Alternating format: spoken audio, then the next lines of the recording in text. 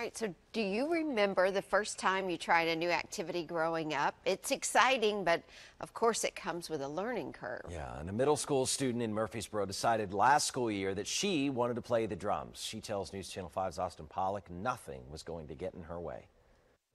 The Sovey household in Murfreesboro can be quite loud. It can be, for sure, yeah. But 12-year-old Aubrey refuses to keep quiet. She just does whatever she wants to do. I'm really into music.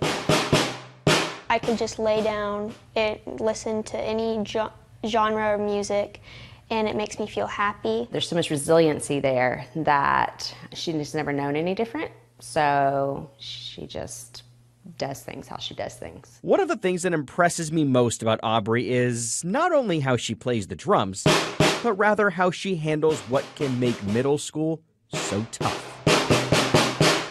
A lot of kids making fun of me. Aubrey was born a triple congenital amputee. Yeah, a lot of people are very rude.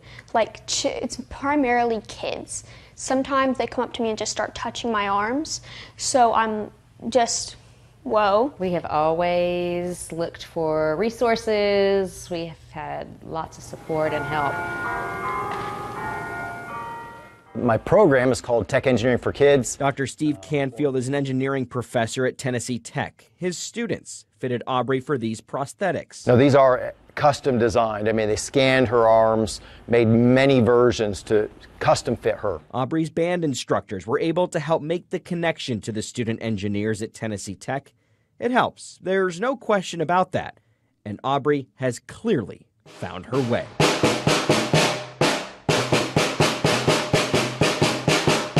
Pretty impressive, right?